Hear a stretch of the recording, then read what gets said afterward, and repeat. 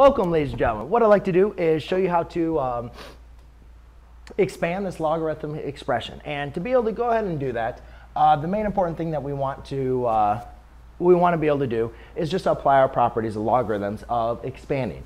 So the first thing I notice is, square roots, and we don't want to write anything with square roots in our expanded form. So we want to rewrite this in our fractional form. So to do that, I can rewrite this. Instead of taking the fourth root of everything, I can rewrite this to the 1/4 power. Therefore, now we can always take when we're writing an expanded form, we take our powers and we write them in front of our logarithm. So in this case, it would be 1/4 times log base 4 of 4r divided by s cubed times z. Now, simply what I need to do is now I can break this up into two logarithms of. Now, the other thing is when I'm breaking these up into logarithms, though, everything is always going to be raised up to that 1/4 power. So what I'm going to do is now introduce brackets, meaning whatever I do inside of this equation from now on is going to be done with the brackets.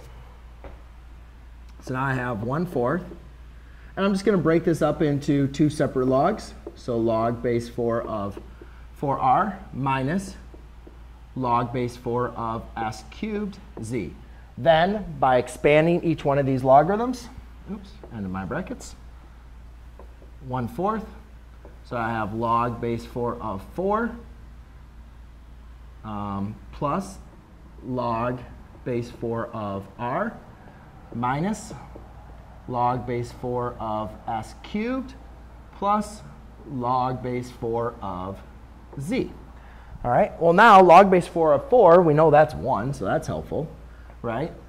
Then here, I can bring the 3 down in front, and there's really nothing else I can do with log base 4 of z. So my final solution is 1/4, 1 plus log base 4 of r minus 3 log base 4 of s plus log base 4 of z. So there you go, ladies and gentlemen. That is how you expand your logarithmic expression. Thanks.